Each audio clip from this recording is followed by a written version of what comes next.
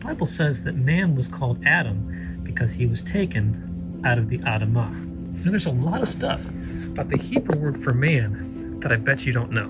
Not only is Adam the name of the first man, but it's also the Bible word for mankind. The phrase Ben Adam is also the modern Hebrew phrase to mean a human being, a son of Adam. Related to the Hebrew word Adam is also the word for blood, which is dam, or the Hebrew word for red, which is Adom. There's even a connection in the Psalms with the word for blood and the idea of guilt.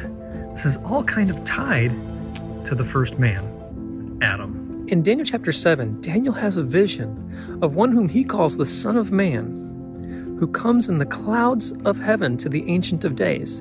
And the Ancient of Days gives him dominion and power and glory and an everlasting kingdom that all people should serve him. This is revealed in the New Testament to be the Messiah himself. In fact, Jesus' favorite term to refer to himself is the Son of Man. He actually quotes that passage from Daniel chapter 7 when he's brought before the high priest during his trial before his crucifixion. According to the Hebrew Bible, the Messiah would be fully God in a human body, but he'd also be a descendant of Adam. How would this work?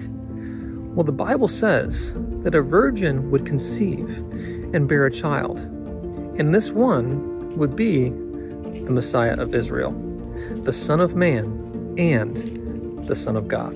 Jesus is referred to as the second Adam, meaning the son of Adam, the Son of Man, who undoes Adam's sin.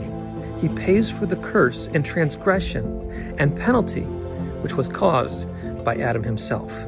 And it's through him, through his blood and his sacrifice on the cross, that we can have salvation, forgiveness, and a restored relationship with our Creator.